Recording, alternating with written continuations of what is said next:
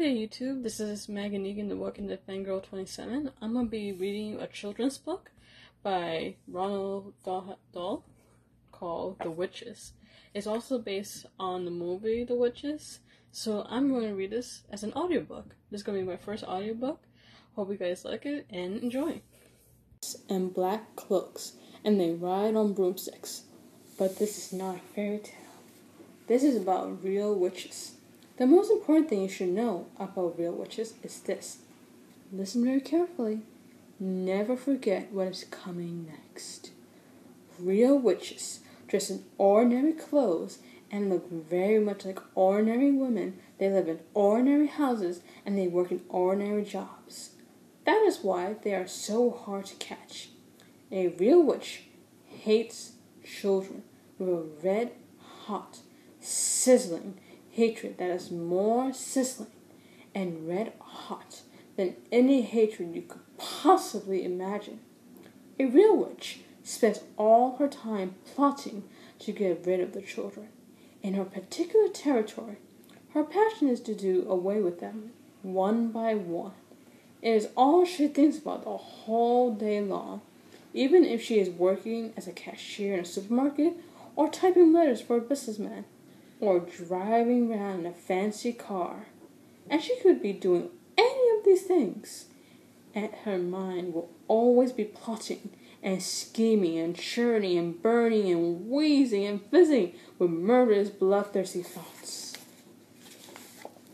Which child, she says to herself all day long, exactly which child shall I choose for my next squeakling? A real witch gets the same pleasure for squelching a child as you get from eating a plateful of strawberries and thick cream. She reckons on doing away with one child a week, anything less than that, and she becomes grumpy. One child a week is 52 a year. Squish them and squiggle them and make them disappear. That is the motto of all witches. Very carefully, a victim is chosen. Then the witch stalks the wretched child like a hunter, stalking a little bird in the forest. She treads softly. She moves quietly. She's getting closer and closer. Then at last, when everything is ready, and she swoops, she sparks fly, flames leap, oil boils, rats howl, skin shrivels, and the child disappears. A witch, you must understand, does not knock children on the head, or stick knives into them, or shoot them with a pistol. People who do those things get caught by the police. A witch never gets caught. Don't forget that she has magic in her fingers and devilly dancing in her blood. She can make stones jump about like frogs.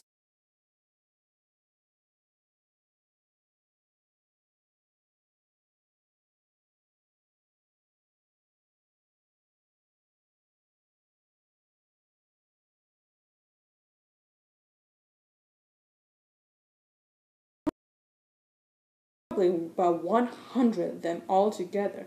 Some countries have more, others have not quite so many. No country in the world is completely free from witches. A witch is always a woman. I do not wish to speak badly about women. Most women are lovely, but the fact remains that all witches are women. There is no such thing as a male witch. On the other hand, a ghoul is always male. So indeed is a Barghest. Both are dangerous, but neither of them is half as dangerous as a witch. As far as children are concerned, a real witch is easily the most dangerous of all living creatures on earth. What makes her doubly dangerous is the fact that she doesn't look dangerous. Even when you know all the secrets, you will hear those in a minute. You can still never be quite sure whether it is a witch you are gazing or just a kind lady. If a tiger were able to make himself look like a large dog with a wagging tail, you would probably go up and pat him on the head, and that would be the end of you. It is the same with witches. They all look nice ladies. Kindly examine the picture opposite. Which lady is the witch? That is a difficult question, but it is one that every child must try to answer. For all you know, a witch might be living next door to you right now. Or she might be the woman with the bright eyes who sat opposite you on the bus this morning. She might be the lady with the dazzling smile who offered you a sweet from a white paper bag in the street before lunch. She might be even, and this will make you jump, she might be even your lovely school teacher, who is reading these words to you at this very moment. Look carefully at that teacher. Perhaps she's smiling at the absurdity of such a suggestion. Don't let that put you off. It could be part of her cleverness. I am not. I am, of course, telling you for 1 second that your teacher actually is a witch. All I am saying is that she might be one. It is most unlikely, but here comes a big but. It is not impossible. Oh, if there were a way of telling for sure whether a woman was a witch or not, then we could round them all and put them in a meat grinder. Unhappily, there is no such way, but there are a number of little signals. You can look out for little quirky habits that all witches have in common, and if you know about these, if you remember them always, then you might just possibly manage to escape from being squelched before you are very much older.